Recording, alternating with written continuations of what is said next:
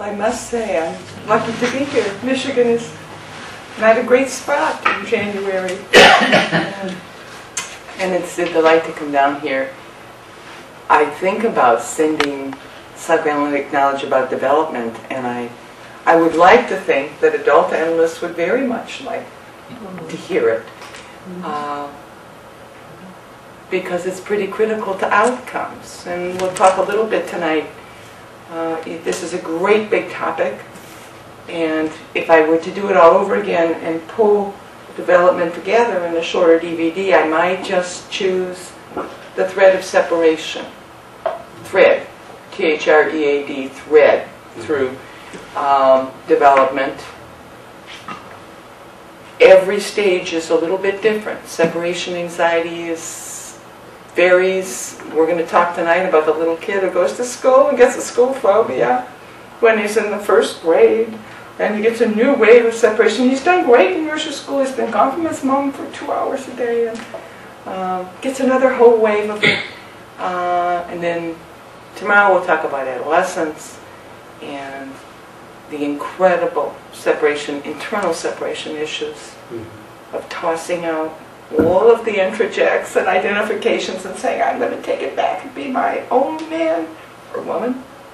And it all is predicated on an understanding of separation, and in adult patients too. The other thing, of course, that's true about psychoanalytic knowledge, and we were talking about it in the car, is that it's so disseminated in the culture that it doesn't get any credit anymore. The Noviks, about 3 or 4 years back, gave a lecture at the Association for Child Psychoanalysis called Taking Back the Land, which some of you may have heard. It had to do with, you know, the old idea of trying to recover the swamps in Holland and Amsterdam, but it had to do with, you know, reminding ourselves that's really a psychoanalytic principle. All of toilet training right now, all of early child rearing, all of the, you know, issues about proper management of young children is predicated on psychoanalytic knowledge. But it's so disseminated, everybody's sort of rediscovering America, like it never existed before. It always amazes me to read in the standard parenting magazines. I like to pick them up and take a look and see what new version of what we already knew is there. So with that, we'd start with the idea of latency, which is really the elementary school child. And Freud called it latency, and it's sort of plagued us ever since, because the only thing he could do at the time when he first wrote about it, and he altered that over time, was think, these children are no longer the clingy, babyish types of 3, 4, and 5. These children are able to be school children and learn. They're not so sensual. They're not so overexcited. They are really, when they're very, 6-ish is tough. But it must be because there's a diminution in drive. When you're trying to teach psychoanalytic theory, drive includes sort of sensual behavior, aggressive impulses, different impulses from both categories. So drive, we'll use drive. And on first inspection, what we see as educators, or parents, is that the child has to move from his first society in the family, where he is one of several, to the next society, which he's one of many. And that's very tough if you see a little kid. Kindergarten, interestingly enough, in our culture, is not a legal year. If you don't send your kid to kindergarten, the first legal year is at 6. And I'll tell you a little bit about what other countries and cultures do about educable children. But the challenge is really some major shifts in development from that first society of the family to the second society, where you're one of many in school. And the standing in line and being told not to touch the kid in front of you and not to punch the kid behind you and just be one of many is a huge, big shift. And there's no point doing it too soon, most cultures have found.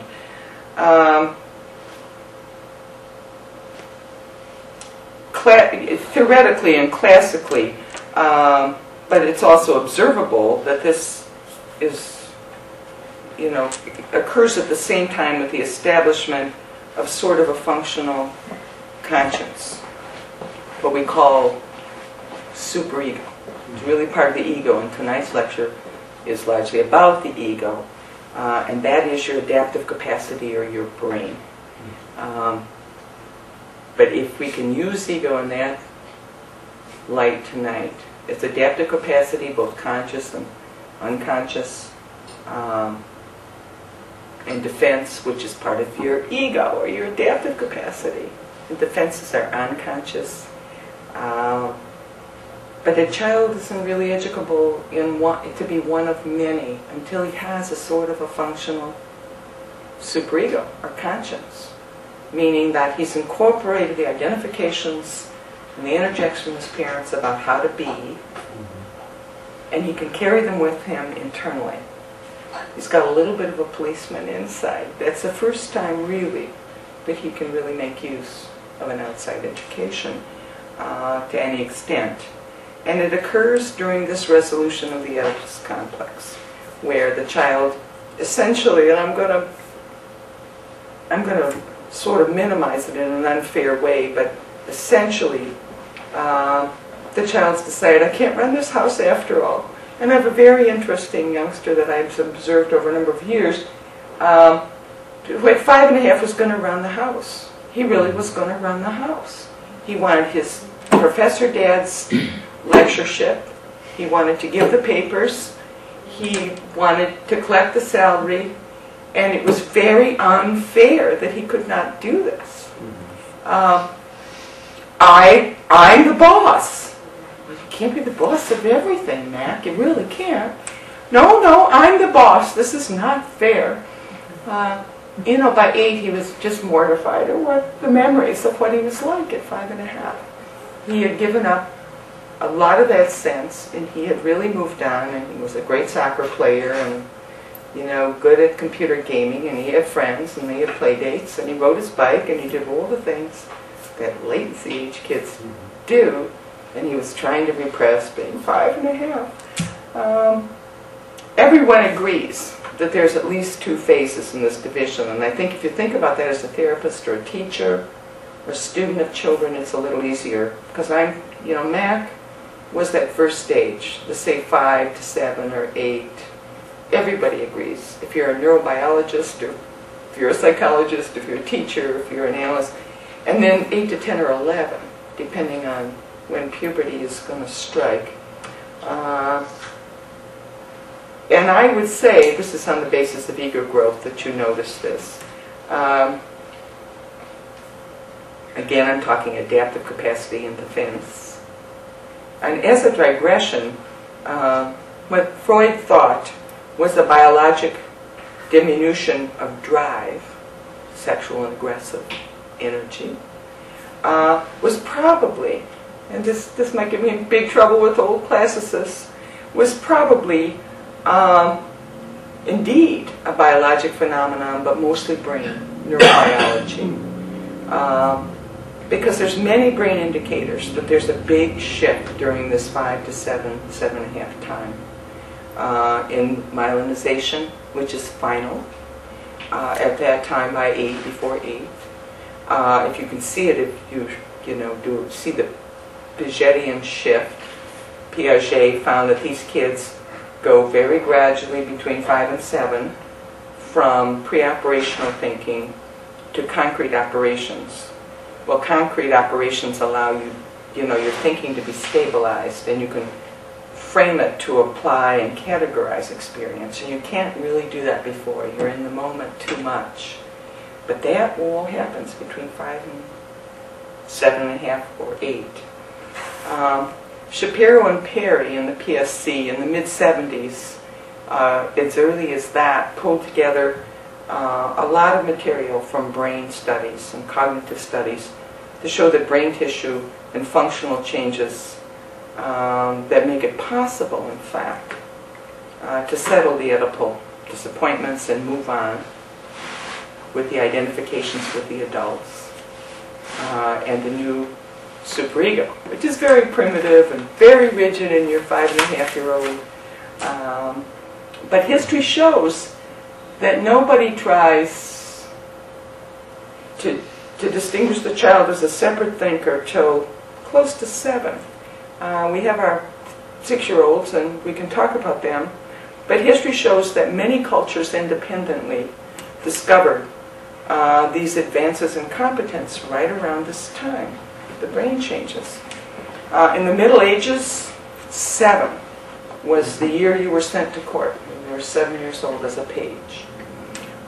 You were sent as an apprentice, be it with the knacker, the butcher, you know, the miller, whatever you were going to be sent. You were not sent till 7.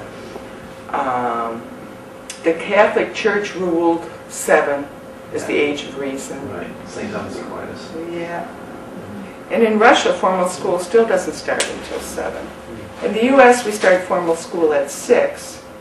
But look at them. I mean, if you're a first grade teacher, what you realize is that this is a motor intelligence, and it's not altogether translated into a sublimation. They don't sit still. They have tremendous issues with drive. They learn only by walking around their desk. A good first grade teacher would never have a child sit very long. They cannot do that. Most of it is still connected with early learning, which is all motor. Everything a baby or a toddler learns is connected with the motor activity. 65% of first graders chew their nails. Blows me away, but it's true. They're hair twirlers and hair pullers, and they jitter. And all of this is drive energy as they find a way to suppress, like a sensual drive, or to masturbate with the old Oedipal fantasies. We'll talk more about masturbation. But then I think Freud would not be at all offended with the idea that a lot of the mastery of this is not the diminution of drive, but probably a neurobiological function, a brain function.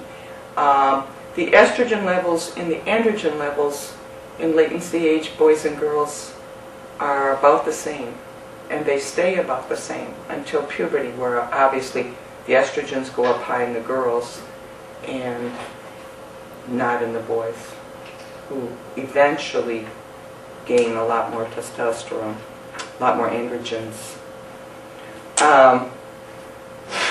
What we do see, of course, is a stage-wise increase in ego adaptation that makes it look like the drive pressure is under control and seems to enforce repression, allowing latency, which probably is a tough term if you're trying to teach in the medical school or whatever. Well, the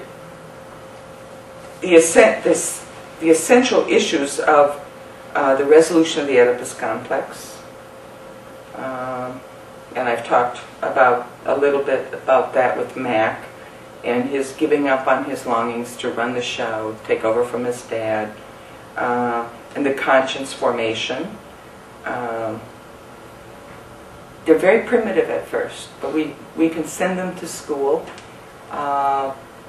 What I mean about primitive is everybody ends up with a conscience as they settle the Oedipus complex.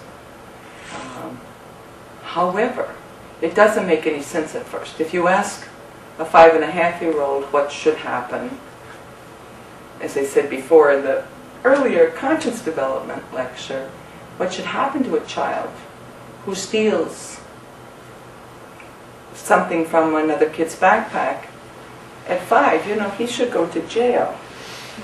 And it's very rigid, and moral education has got to be a lot more educational about making reparations. We'll talk about that with parenting. If you ask a 9-year-old what should happen, he's got a very sophisticated conscience. And he'll say, put it back. Just put it back. Don't say anything. Just put it back. Very different. And you see the growth. However, it's always there. So when you think about the adult patient, the beginning rigidity, for better, for worse, and what the interjects are, and they can be quite pathological and very rigid, are there. Now, you add to it as you go. I mean, we don't think anybody should go to jail for stealing the teacher's pencil. But the voice is always there. So you see in regression some of your patients' remnants from a conscience that didn't make any sense. Brain growth and subsequent cognitive leaps are simultaneous, and they must contribute to the capacity to move to the next societal group and develop the superego interjects and identifications that make the child increasingly independent of the policeman outside. He's now inside, for better, for worse. So he's kind of gone from saying the boy, "Oh, mommy, I love you," of the 5-year-old. And they do. They take their mom's face in their hands and say, "I love you," to, a more, "Oh, mom, don't nag." And the girls, in a very permissive household, at 5, I can remember a colleague coming to me, "My 5-year-old asked me last night, 'Mommy, when will you die?'" And it always had to do with, well, when do I take over the household? Those kinds of things can repress. The child moves on and becomes one of many with whole new standards. There's a wave of separation fears. First grade, second grade are the times that I see the most children with school phobias that are more transient. Kids with bigger problems, sometimes they come later, but usually that's when you see it. And there's great pressure to get control. And you feel very sorry for first grade teachers who have to be very special kinds of people. Just like 7th grade teachers have to be very special kinds of people. But these are very sexy children, I want you to remember. They have not lost their drive or their curiosity, and much of learning will be predicated on that curiosity. And the fact that they are very interested. And they are struggling against masturbating. Now, I see parents of children of 5, 6, or 7, and they contend their children have never touched themselves. I wonder what was said to those children at daycare. Mostly, I see that children aren't touching themselves. You hear the lady in the line at Kroger's, "George, get your hands out of your pants." And they gradually learn that that's not acceptable. And even if you don't tell them, they worry that it's not acceptable. Not the action, but the fantasy that goes with it. What's exciting to them could be naughty. So masturbation has now gotten connected to fantasy forever in your child patients, your adult patients. But these are sexy children. In the first latency period, just so you have the standard theory, there are defenses against pregenital. That's being mommy's little child, the oral, anal, and phallic elements, and genital, which means the more grown-up, focused feelings, that it feels good to fantasize with a fantasy about a human being and genital contact. About the 3rd grade, they've moved on and they're 8-ish. That's about when I start hearing that they've fallen in love with their teacher, both the boys and the girls. There's an androgynous quality to the girls. It's okay to be a tomboy. in latency if you're a girl.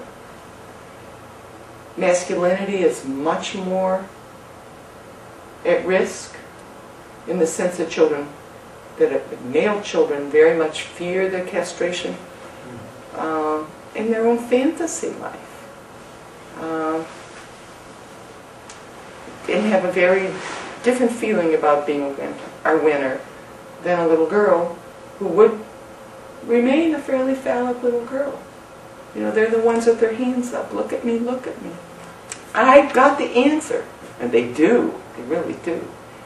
And they both fall in love with their teachers.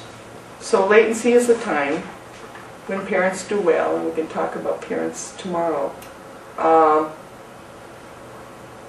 where it's very important the other grown-ups that are now put in front of the child as they try to master their separateness and make new connections and identifications.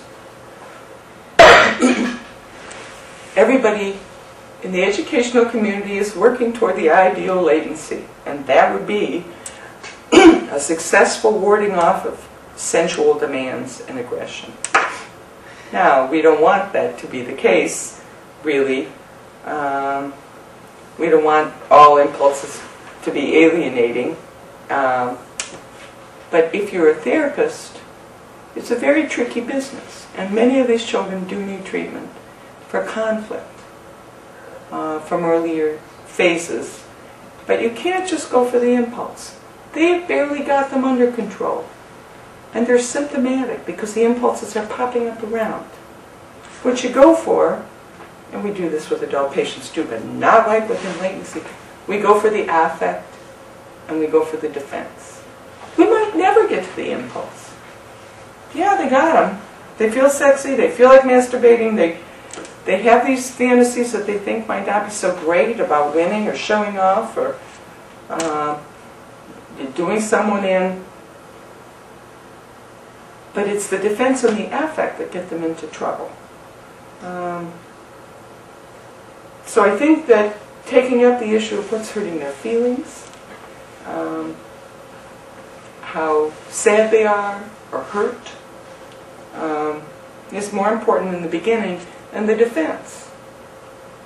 You know, I see you have to pretend you don't care when you've hurt somebody, but you know, I think you do feel bad later when you hurt somebody and don't apologize and don't fix it. And that's how you have to go about it for them to be able to deal with the impulse. That's what makes treating latency children a particular project. But it's a very good piece of learning for anybody treating grown-ups, the defense and the affect. By the time they get older and their ego or their adaptive capacity is adapted, they're very boring until you recognize as a therapist that you're dealing with the defense against very important disruptions in their development. I mean, how many games of sorry can you play before you're tearing out your hair? How do you go about it? It's a very interesting piece of learning.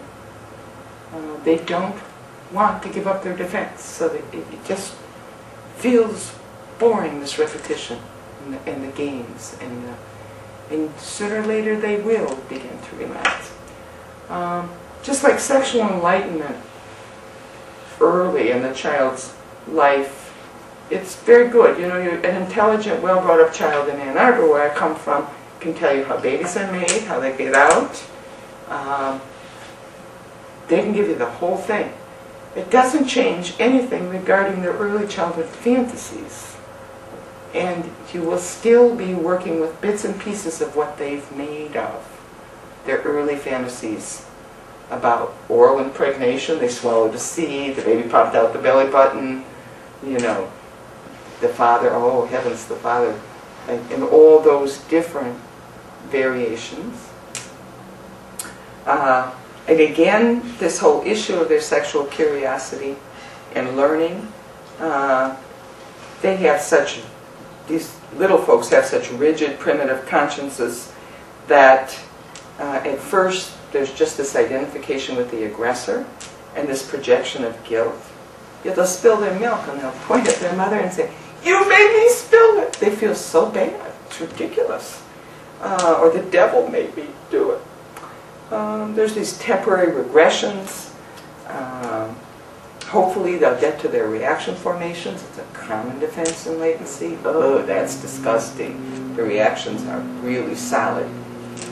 What the teachers are all hoping, and the parents are all hoping, is that they'll get to the sublimations pretty soon. Sublimations being a defense you can deal with.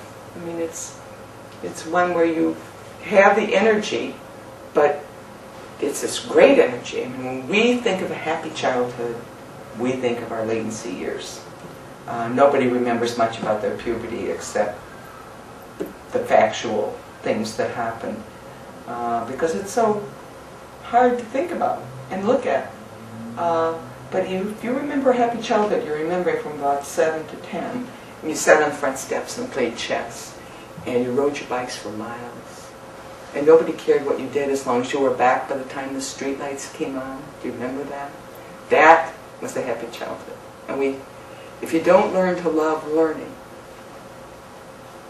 e.g., sublimate during that time, it's exceedingly hard to recover. Adolescents don't recover well from a really disrupted elementary school time of life.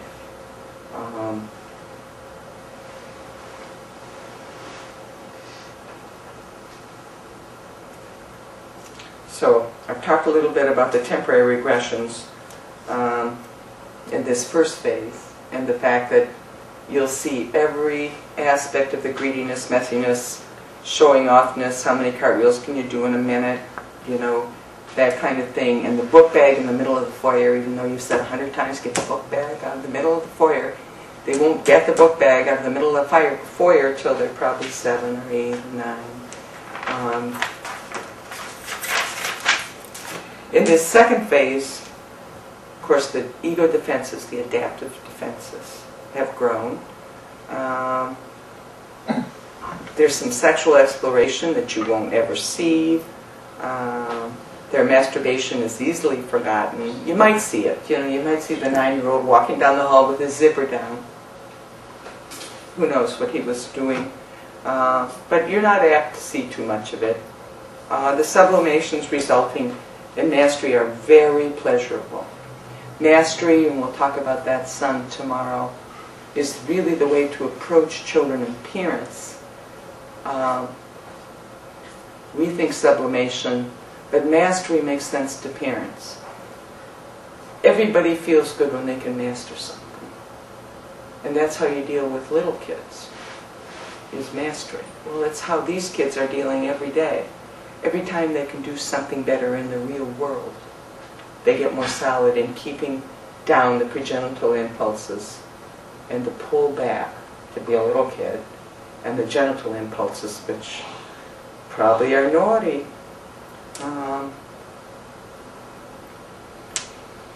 By the second phase, this superego's, this conscience, which is just really a part of your adaptation, if you're going to live in society, has gotten much grayer, reliable, but not so hard on you. If you got a C on that because you turned it in late, it's not the end of the world, you get a B next time. And during this time, an important thing that's going on, we'll talk a lot about it in adolescence, is that parents are being devalued realistically. I mean, the time the 5 or 6-year-old hits the neighborhood, he's recognized that there's somebody down the block that has a bigger car. Somebody else's dad has a bigger car. And by the time he's 7, he's recognized that somebody in the neighborhood or somebody's mother brings to school a lot tastier cookies than his mother or her mother. He begins to make comparisons, and he begins to begin a sort of realistic evaluation. That's sometimes kind of hard on the parents, who have been gods up to that point, and a huge source of the child's self-esteem.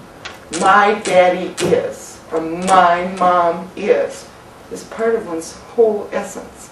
A latency child is trying to get it separate. And we'll talk a little bit about the literature they love. Because they are now going to have to be special on the basis of who they are. But these 8 to 10-year-olds in this second phase, they're kind of content in their world of rules and peer groups and roles, and this whole idea of, okay, go explore, come home when the streetlights are on, as they take off on their bikes. You see the defense, but you don't see the impulse much anymore. But the latency child's job, in spite of what you see on the outside, is to ward off drives and regression. At night, they will still want their teddy bears. In treatment, again, it's defense analysis and it's boring and so on. Trauma in early latency in adults. What you'll see in the adult is this identification with the aggressor, the projection of guilt. You know, it's really somebody else's fault that all these things happen. An over-strict but not reliable conscience or superego. And they may look borderline kind of at first, I mean in the classical sense. But upon analysis you will find that in fact the trauma and the disruption was really right there in that early phase of latency.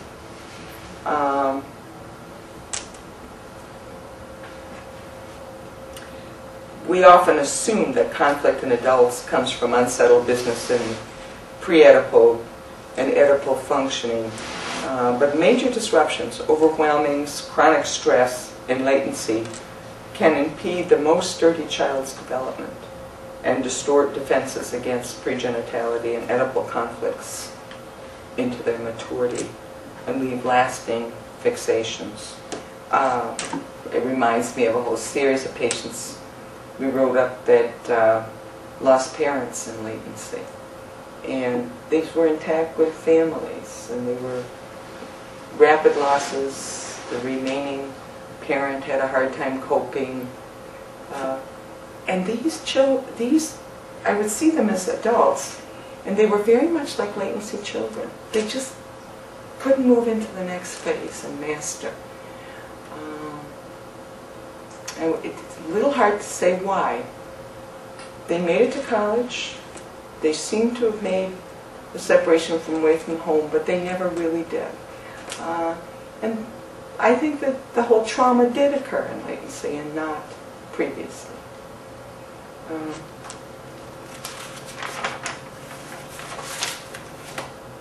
Now the most fun part of thinking about latency children are the different study groups we had on children's literature and games. And when you think about latency children, you think about their motor intelligence early on. That's when they learn to jump rope. And the rhythmic, I mean, you can see the compromise formation. They're learning a skill. Their motor system is engaged. And they're expressing a number of impulses. There's whole books on nursery rhymes in different cultures. And the contents are very telling. Do you remember the one about Judge Fudge? Fudge, tell the judge, Mama's got a baby. Not a girl, not a boy, just a plain old baby. You wrap it up in tissue paper. And they're doing this to jump rope.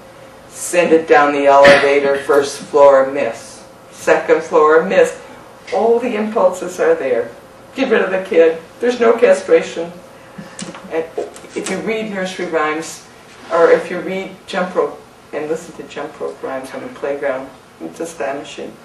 But the early books that they'll sit and listen to anyway for a while tend to have animal characters, like Frances. Do you remember the Frances story? She's a little badger. She gets into trouble, and then she has to make it up. And then Winnie the Pooh, all of the Pooh characters, they get into terrible binds, and they're rescued by a 5-year-old. That makes you feel important. A 5-year-old keeps, Christopher Robin keeps rescuing them. The Berenstain Bear books, which I find just straight out moralizing, they love. Peter Rabbit, how terrifying. They love Peter Rabbit. This is the time, you know, you could think of a whole lecture on the family romance. The family romance occurs early in latency, and it is a theme in all of the more advanced latency books. The family romance is when a child realizes that his parents might be disappointing, and he's not quite ready to threaten his self-esteem with their omnipotence. Mm-hmm. And he begins to imagine, or she begins to imagine, that really these aren't my parents. I was born of royal blood, mm-hmm. and I've been kidnapped or landed here. Every story they're intrigued with. I mean, the Rowland lady is rich on the basis of a family romance. Harry Potter ends up with the Dursleys, for us. These terrible people. But he is a royal wizard. His parents were killed by the devil. Everything is included in this. It's scary. Harry masters everything. He's royal. He's marked with the royalty of the struggle his parents had. But there's many, many other stories. Sarah Crewe was a favorite in Secret Garden. I mean, there's classic stories.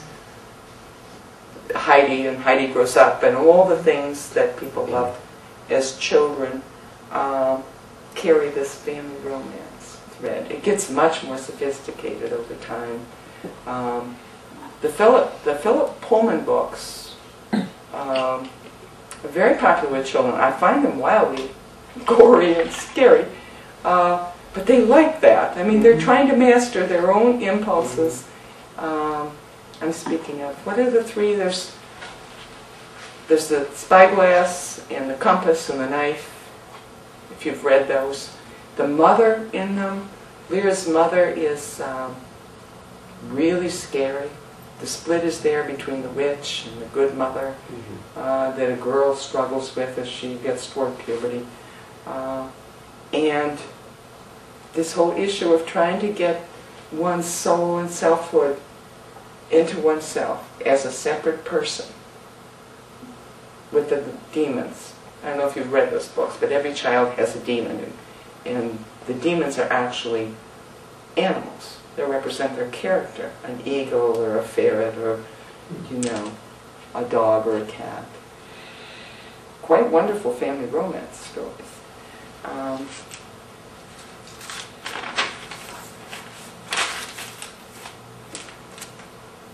So the all by myself gets more and more important in the later latency years. You know, they're animals and they're very displaced. But so obviously that they're the child struggling to control himself. Pretty soon they become children out in the world who can master anything without any grown-up help. Like the Lemony Snicket books, the Baudelaire children who have to master things all by themselves against the wicked grown-ups. And their wonderful parents are dead and left them with some kind of bequest. The favorite girl stories have always been the mother is just not there. Like Nancy Drew. I can't even remember with all the Nancy Drew stories. Is the mother dead? I think the mother's dead, yes. And she and her father solved these mysteries, and with great popularity, almost every latency child has read some of these series. The mother is either dead or fairly irrelevant. She makes sandwiches and sends them on the adventure. With the older boys, they want their sports stories. There's a whole series of them which involves their exhibitionism and their triumph separate from their parents through an acceptable sport. And there's a lot of assimilation in these stories with disappointment and triumphs. Playing gets, why do we play? You could do a whole lecture on play. Why do we play? Why do they play? In some instances early on, it's so easy to see.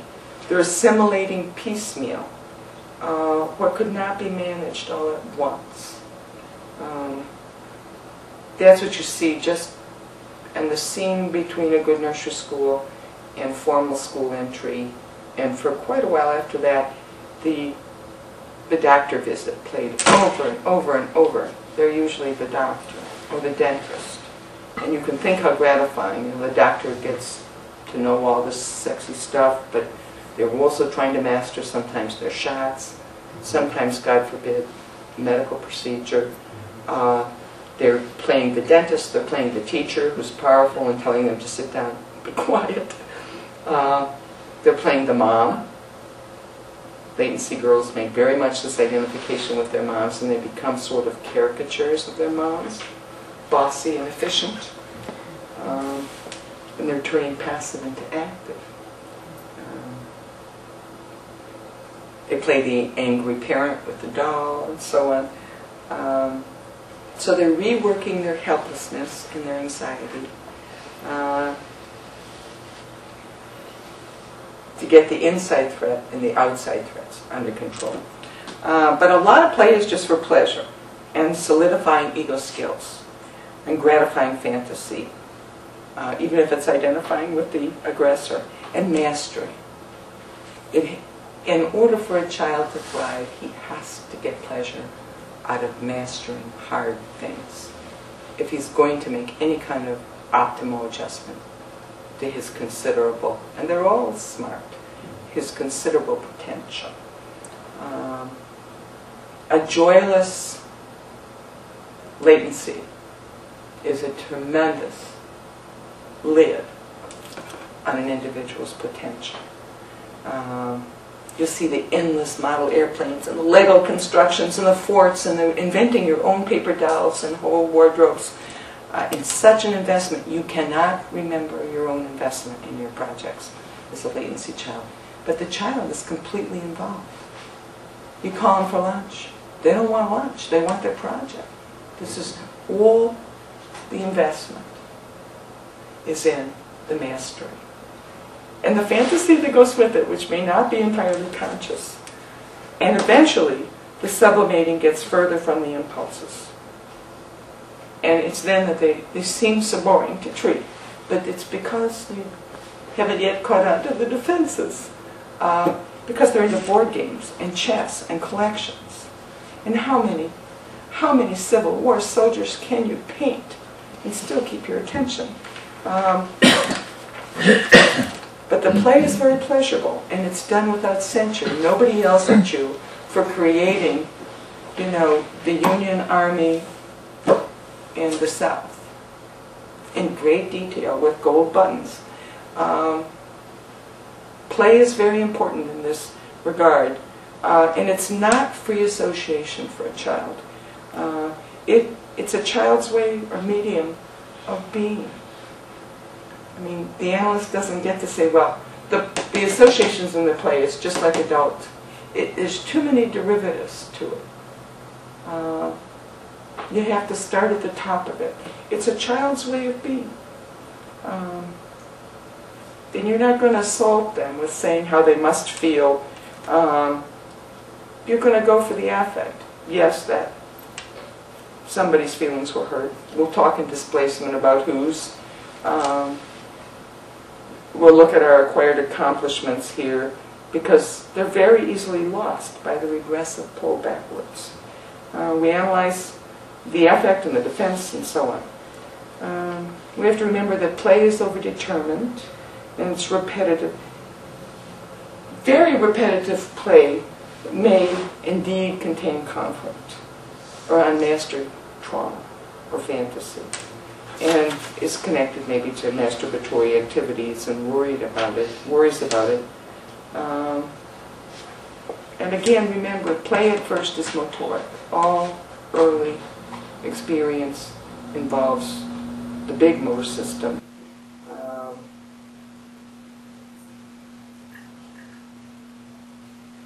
Later on, it doesn't go away. It just is refined. You know, they're out on the streets playing kick the can and dodgeball and hide and seek. And eventually that hide and seek becomes very sophisticated. Soccer and tennis. They play capture the flag. They play it after dark with flashlights. So hide and seek becomes very sophisticated. By the time they get into second or third grade, what you begin to see is something that educators have a very hard time with. And it's really not a moral issue as much as educating the child out of the dilemma, is they begin to scapegoat. Now, scapegoating is a very ugly scene for us grown-ups. And what we'll be doing is teaching children to be able to be inclusive, to tolerate the weaknesses or disabilities of other children, to be empathic, to identify with us and our caring. But the scapegoating is a desperate early effort to get the badness out of me and onto somebody else. It's somebody else that's damaged or castrated, and it has to be educated out of. But it is a very normal, rapid defense when you get children together in the school years.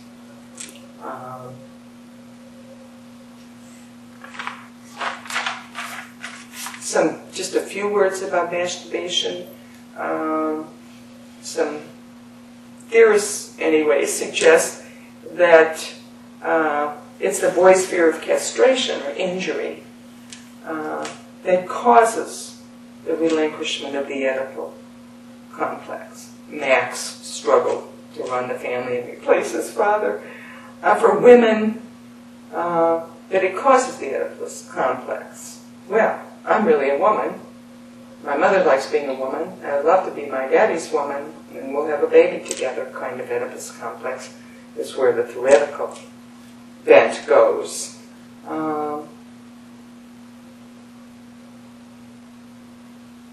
And again, in summary, the first stage is very much complicated in latency by a need to defend against genital and pregenital impulses, and a superego that's rude and mean and a foreign body.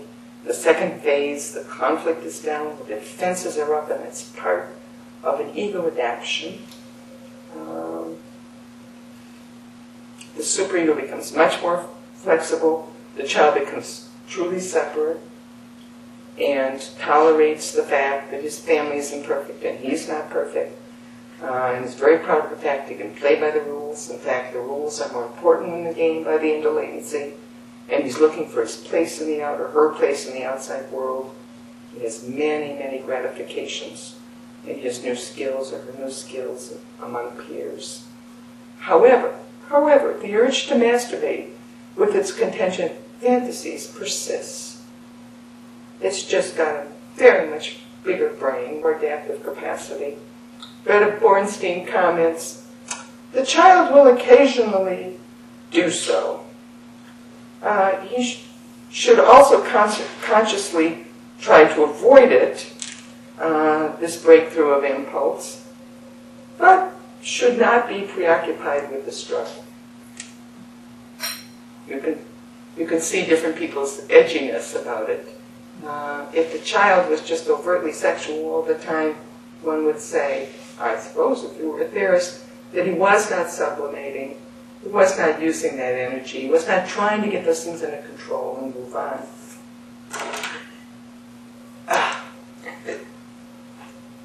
Dr. Nahara had mentioned the issue of computer education in children, and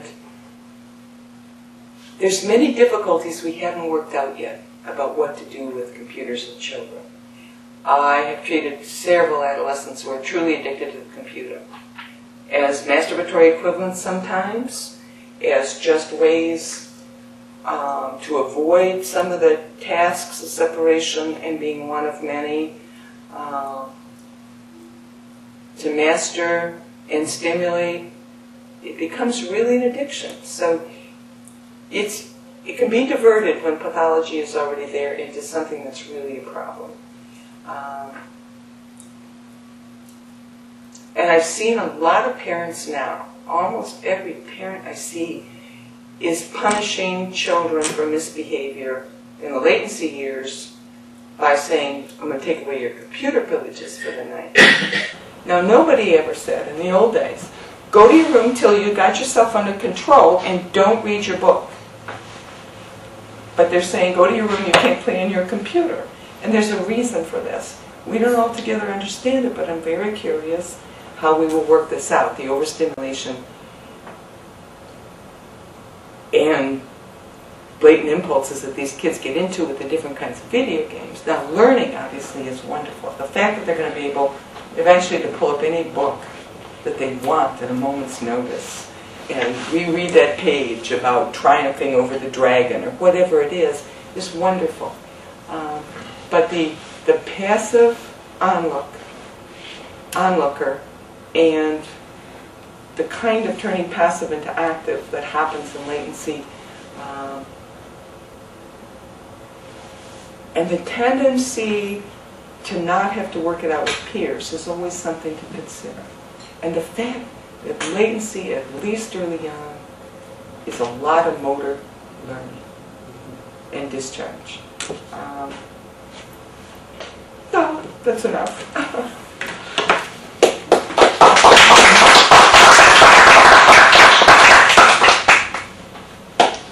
Comments, questions?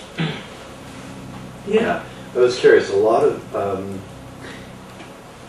the classical examples that you gave of children working their stories that the cultures have for latency were male figures. Could you go over some of the female stories, the books like Dora, something like that? So that I have a niece, and so of course I want her to have female stories. Yeah, well, like Sarah Crew. How do you spell that? C-R-E-W-S? No, Sarah Crew is a story about a little girl whose mother is dead, then her father dies. Yeah.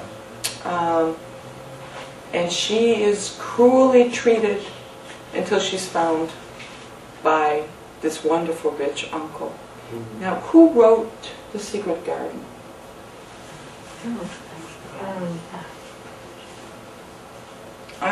It's in my notes by the time I got there. That's a real favorite. Look up that one.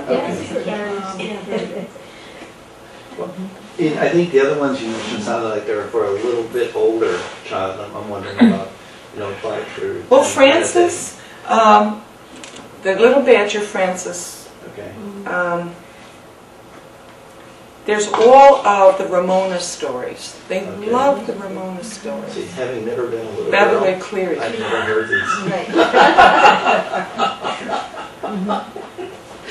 No, really. I mean, I'm at a little bit of a disadvantage. Ramona stories, is that it? Yeah. Okay. Ramona's an 8-year-old girl. Yeah. But she's representative of every 6, 7-year-old that I ever met.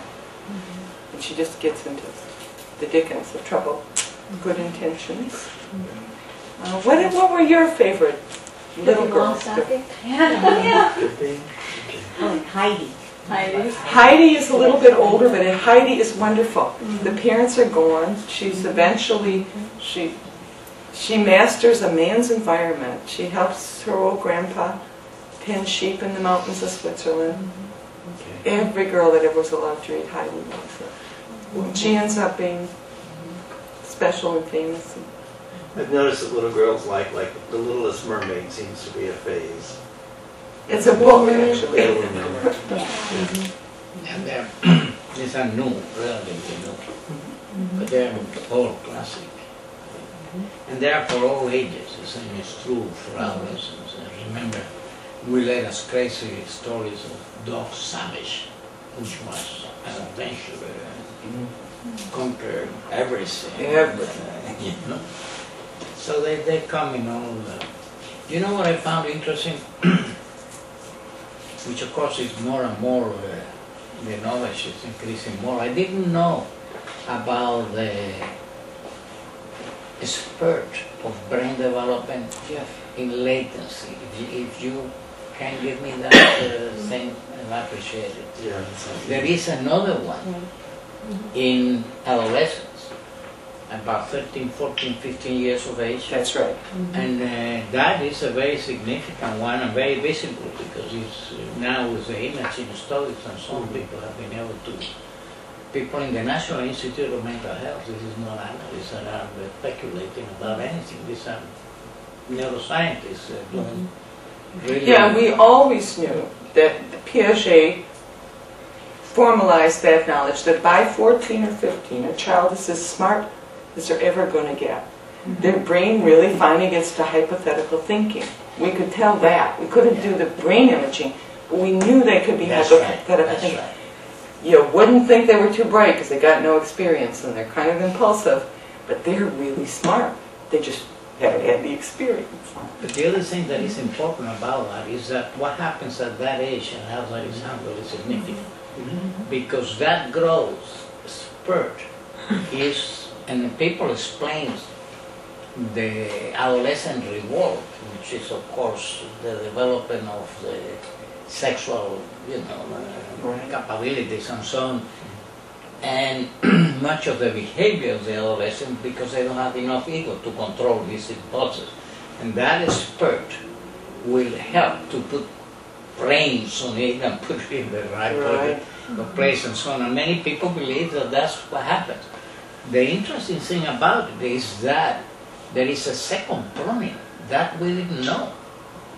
And this may be a third pruning for all I know, given the latency spurt that you are describing, but there is a second pruning in adolescence, which means that the experiences of adolescence, if they are not appropriate and constructive, and if we don't think of what is the best way to utilize this opportunity to enhance development, we may have these kids suffer an enormous loss when they prune, because whatever is have not been enhanced sufficiently or used sufficiently will be eliminated forever.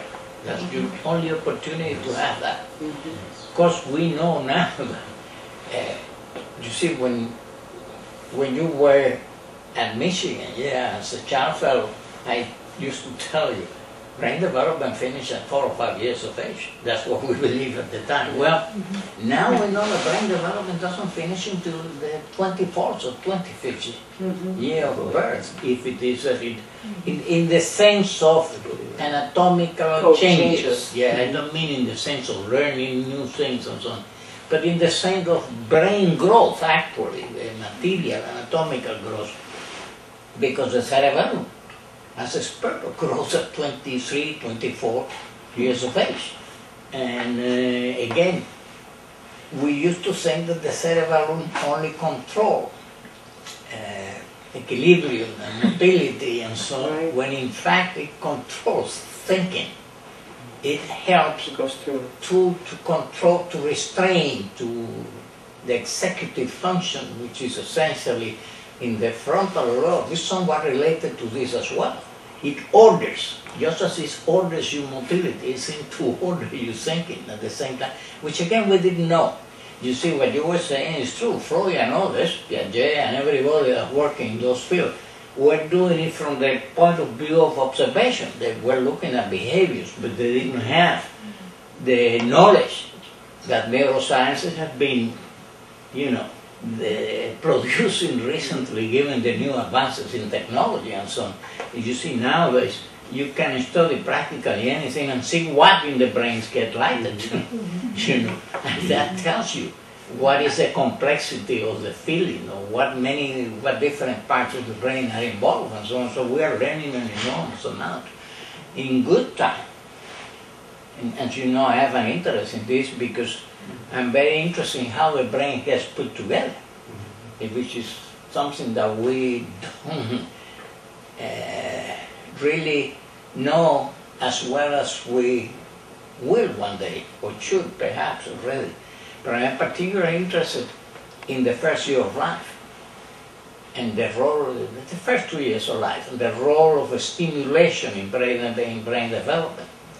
And again, what doesn't happen there, the past sequence that are not developed then are not going to be easily developed later on. There are critical periods for certain things. Perhaps the best example of that is one of Kandel, it's a neuroscientist, which knows a lot about psychoanalysis actually, but he's a neuroscientist. And he got a Nobel Prize. He got it by studying how the occipital cortex developed in order to produce the function of vision, particularly depth perception.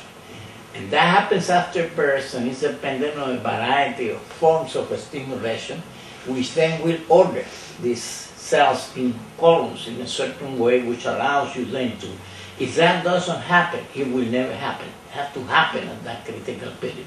It doesn't mean to say that you're going to be blind, but it means to say that you're going to have problems with that perception for the rest of your life. And much of the brain, I always say, I was telling the child fellows here at the university on Thursday, that just as once we learn, let's say about vitamins and minerals, and identify them, the large number of these things that are important for health, which there was a time that we didn't know anything about it, but we saw the results of lack of vitamin C and vitamin A, scorbuto, people going blind for lack of with certain forms of vitamin A and things of that kind.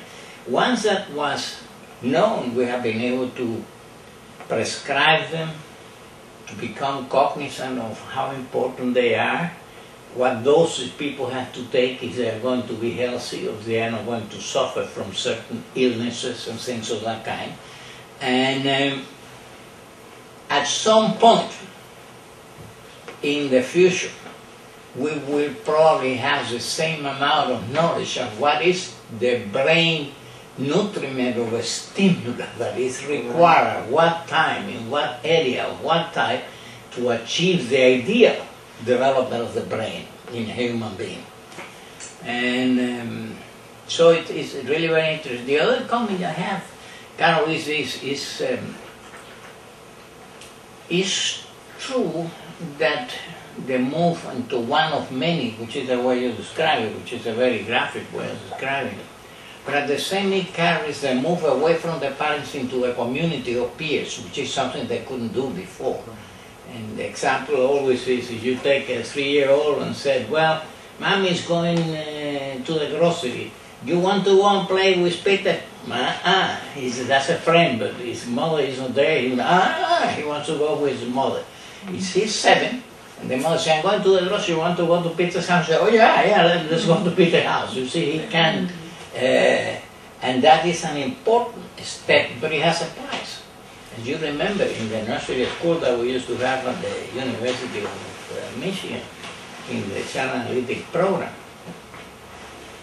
we had, which was wonderful, we there had a well baby clinic, we had a toddler group, which you were describing, and we have, of course, 2 nursery schools, one from children between 2.5 and 3.5, and the afternoon was 3.5 to 5. And so we could follow children from the moment of pregnancy of the mother up to the time that they went into the elementary school system, and then we continue to see many of these children because the mother had other children, so they remain in contact. But the people had an opportunity to see this whole span of development, which nowadays, of course, is practically impossible to do. It was a unique opportunity. But as you remember, we had a rule to enter into nursery school, and there was a capacity of the child to separate from the parent. That's right. If that was not there, we wouldn't take a child, because then it was a traumatic experience, which is what you were referring at the different type of separation at what ages and so on. And we soon learned that if you did not assess was this child ready for the separation of a couple of hours a day, you shouldn't do it. Didn't matter if it was 3.5 or 4 at the time. You had to wait until he was able to do that. And some kids could do it at 2.5. Other kids couldn't do it until they were 4, you know. And we were very careful.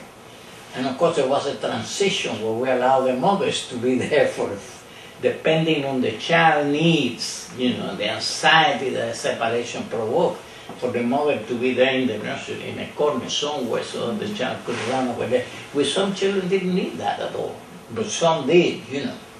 And these things really are very important, but not treated with the importance that they have, because I think they have serious consequences in the future, including in the wish to learn or the wish to go to school and so on, because school is a sour experience at the beginning, that filling you with anxiety. That learning to love. It's not very likely that you are going to have a very great love for a school and for learning and so on, because you were traumatized by that separation, you know. So all of these things have an enormous relevance, and of course latency is a turning point in life. It's, what happens in latency will determine the future, obviously, so. It's not that much about, you know, because it seems sort of boring. When it's going well, they're street children. They're yours. I mean, they're always around. They show up for meals. You know, they have to be nagged to clean their rooms and get their shoes out of the foyer. But this is the time when such easy family children. They're just not there. They're playing ball in the backyard, or they're digging to China, God knows what.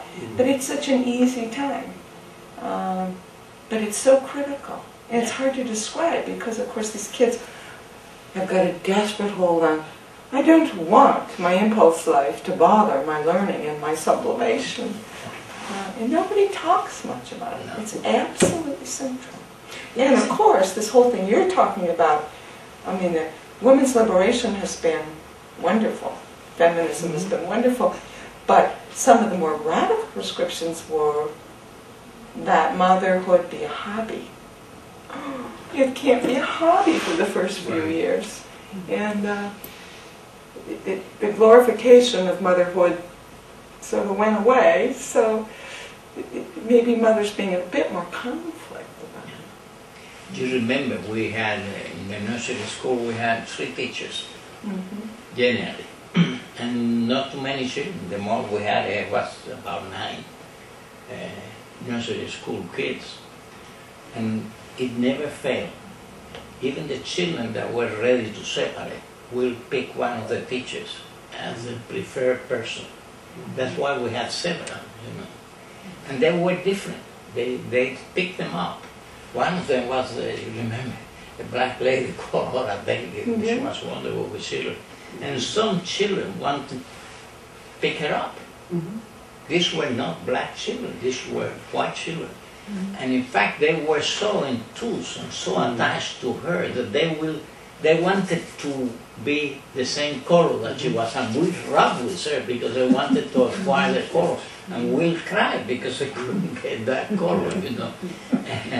Which is of course, if you go 3 or 4 years later, when prejudice has developed, you know, and formed part of the character development, then of course they will want to do that, probably. But at that time, it was completely different. I remember some of these things which are so, you probably remember, we had a child, you remember that when you were there? They had 2 thumbs, so he has 6 fingers. You remember that one? 6 fingers. And adults, we saw it and just, Jesus, poor child, you know, there's some coming out here, you know, it was kind of frightening you somehow, you know. The other children, all of them wanted another thumb. They cried because they couldn't get another thumb. Why? I haven't got one. They wanted, you say, well, but you see how it changed, you know, and how the concretism of that stage and more is better and so on changed, and there are at such points mostly quantitative, assessments rather than qualitative assessments and so on. And to follow this carefully. The problem with our school is that none of this is taken into account. It's, you know, we blunt the children, let's face it. Education is difficult that way. Yeah. I wanted to ask something that interests, that I think we all have interest. Earlier, Carol, you had talked about a study that was looking at hormonal levels, different hormonal levels and brain maturation. And then Dr. Dodd had spoken about the innate timing in the unfolding that has to be stimulated as a critical time period. And so one of the things I was curious about, have there been any studies done that show the hormonal level regulation and the development of the brain, like PET scan, and if these are differential between boys and girls? See, does estrogen stimulate a certain part of the brain? I don't know, maybe. You know, does... As I recall, what I read is that the levels stay about the same. This was not correlated with brain photography, these old studies. I would have to go back and look. But the idea that measuring hormonal studies, it was possible to see that the estrogen was about the same and the androgens were about the same. And that they did not really deviate until the hormonal burden of puberty hit. Do you understand what I'm getting at? I understand what you're getting about the changes in the brain. I don't know. Yeah, I don't know if anybody's done that study. It'd be fascinating. Yeah, that would be fascinating.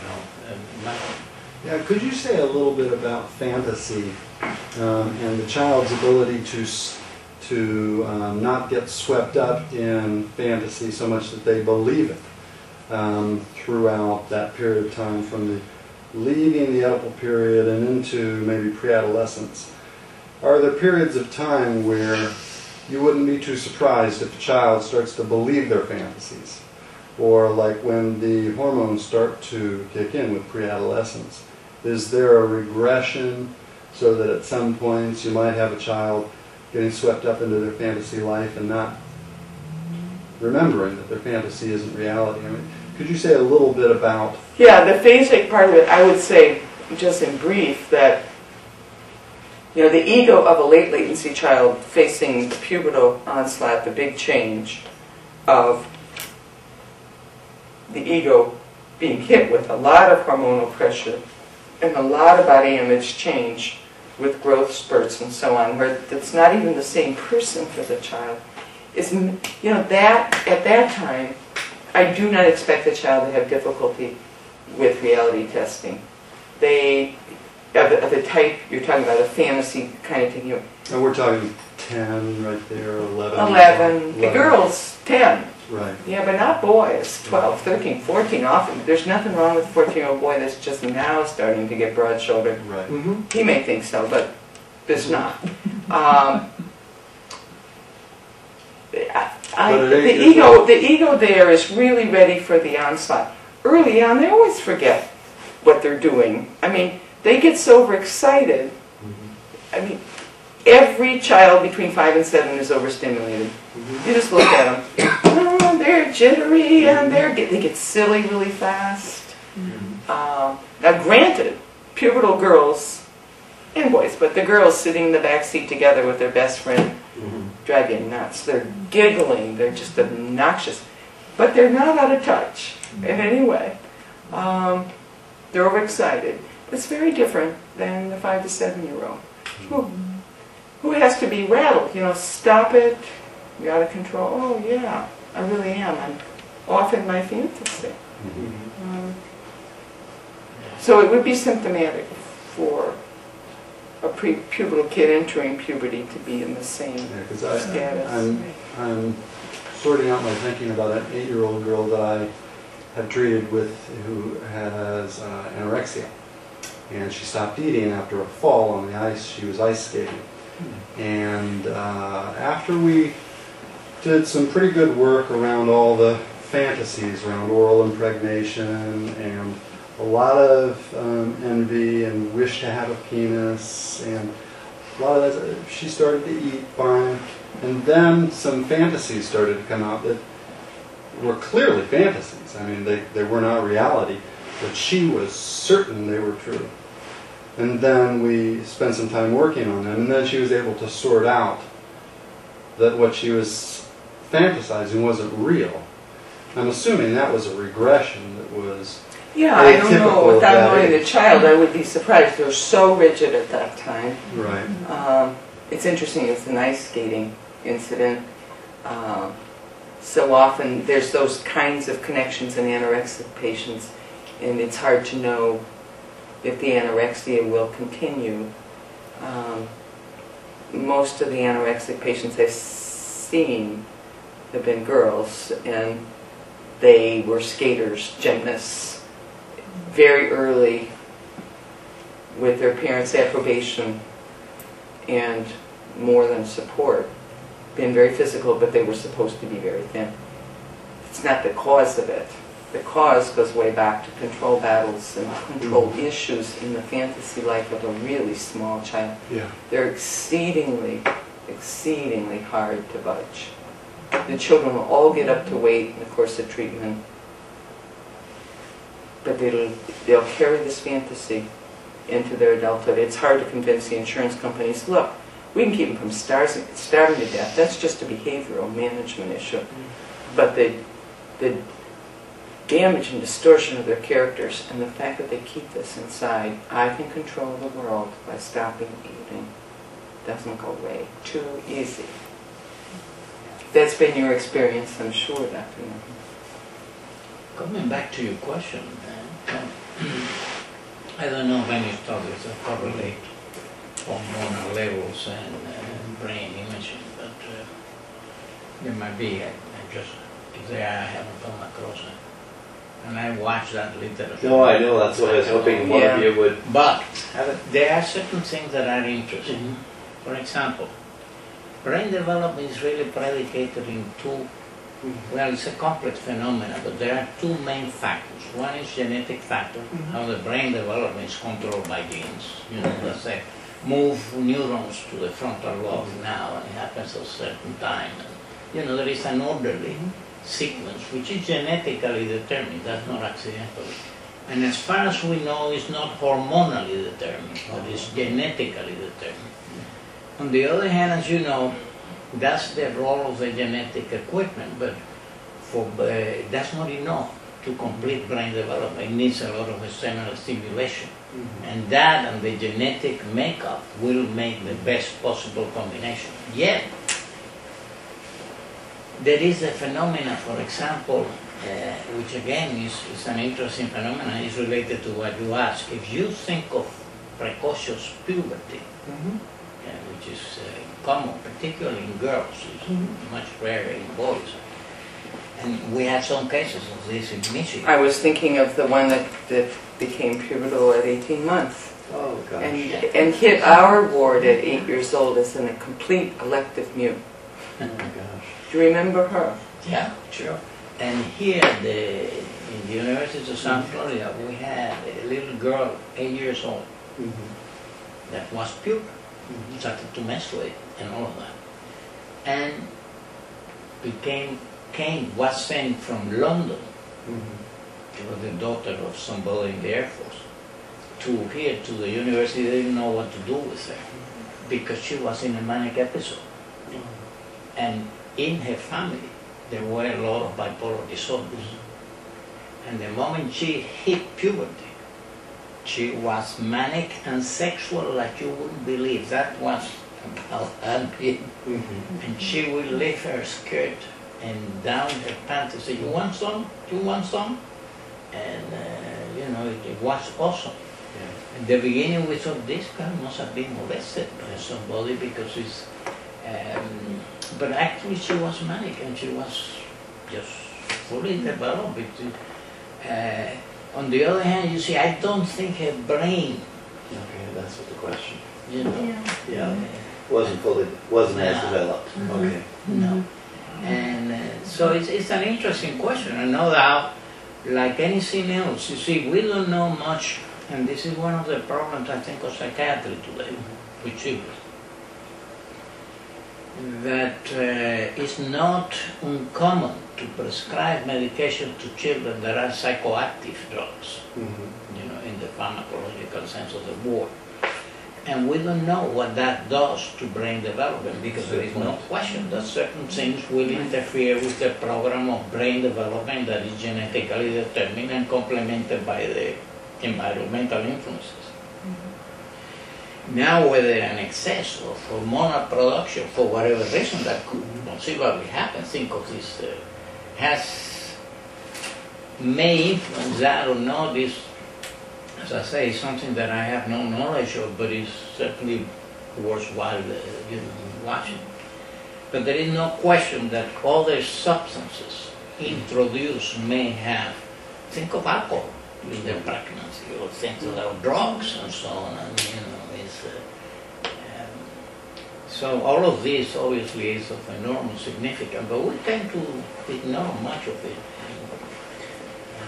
Dr. Nahara, one of the reasons I asked is the phenomena, and this will interest you, is the phenomena of people who actually kind of like mature later in life. So the genetics were there, and and the stimulation was there. They would not be able to mature later in life. It goes back to what we're talking about, people's brain continuing to develop till 24. Some people just don't really, they're called late bloomers, don't do it until later. And so I was curious about that and what had to do with brain development and what are the factors on that. Does that make any sense? Yeah, it makes sense. Because I see Remember, an that indication. should be in itself. Remember, genes are not something concrete. They are variations of genes. And if you are going to grow normal, you have to be within a certain... That's a good point. Yeah. Yeah, right. And it's conceivable that some of these people has a variation that delays the development of certain areas of the brain. But yeah, there is some variability, there is no question about it. But we're learning a lot about it. In the next 20 years, a lot more will be known about it. Yeah. I was just thinking, did Freud ever touch upon like IQ and his stages? Take for example, I work with some students who are severe and profound mentally handicapped. They're fully developed, gone through puberty, but cognitively they're pre-operational. Has there been any correlation between? No, Freud was not. He was in a different area. That's mostly Piaget developed that particular area. In Freud's time, there was no IQ testing. That came much later. The Wechsler and all of these things came later. But so I have children that they go through all the stages of Freud, but they're not aware of the. It has a lot to do, like we were talking about the Piagetian shifts, which is the easiest way to talk about it. How much can the brain abstract so that there's some sort of integration of physical growth and the demands of drive with what the brain can process and defend and develop sublimations for. So if you have a really low IQ, and it worked with a lot of those kids as a consultant in what we call our intermediate school district. It's very confusing. You almost have to do an individual, kid by kid, evaluation about how they are understanding their impulse life and how they're managing it. Most of the kids that I work with, they don't manage their impulses at all, even sexual impulses, and so our job is to, I guess, sublimate it. Control it. Yeah, and it's just interesting. I think a lot of that is going to be your creativity. Some of it can be operantly trained. There has to be some gratification in life. They have to figure out where and how, and you have to figure out ways to help them use that energy somehow and control it. But it's going to be creative, because I don't think there's any ready formula. You've probably seen a lot more teachers understand that a lot better than I do. That's where you can be very creative. because you have the children, you have the experience, and you acquire this all the knowledge. You can use it in a constructive manner. And obviously, analysts can do that. They don't handle children in a school situation, but you do. You could be, yeah, when it ends, it ends. It's just interesting because, like, I'm potty training a 13-year-old kid, and it's it's interesting how I'm trying to figure out related to the theory. And you're also trying to figure out where it's all gone awry in the previous management. Because in my experience with the teachers having to potty train a 13-year-old kid is that something really went awry earlier on, and part of it is a psychological issue now. It's not just their lowered IQ at all. Okay. And it may, in fact, be a being stuck in the anal phase. They're often very stubborn, angry kids that have low IQs that won't toilet train until they're pubertal kids or older, and not until they're in a situation maybe disconnected from their parents. You have to remember that these were very difficult children at 2 and 3, and when you would expect to toilet train your children, and there's been a parent-child rift, there's been an anal battle, but there's nobody to master it inside, you know, they don't have it. So what you've got is now a combination of a lowered IQ and a developmental phase that couldn't be transversed for whatever reason. And it has to be a very creative undertaking. Okay. Certainly not because the anal sphincter wasn't controllable. Right. Well, she would know that, but probably not. It's probably, you know, part of it is still a developmental stage. Well, that they should have gone through. Maybe at 4, maybe at 5, but no. Thankfully, I've been successful with this one child and make a big deal every time he masters the potty. Remember, you know, that a lot of a child's ability to toilet train has to do with, you know, they wish to be like you, clean and tidy, cozy and dry, you know, whatever. And their development, the normal child develops a certain amount of disgust. It's not that the mother all the way through their infancy goes, "Bleh, you stink." But they learn a kind of a gradual, oh, honey, you kind of smell, we better go change those pants. You know, that kind of thing. It's harder to incorporate with a lowered IQ in a way that's useful, and for a parent not to get into a terrible battle about it as they get bigger. There's nothing angrier than some of them in our intermediate school, the mothers of 8-year-olds who are pooping in their pants. Yeah. That's very hard to clean up. Sure. So a battle begins, and you've got a tangle.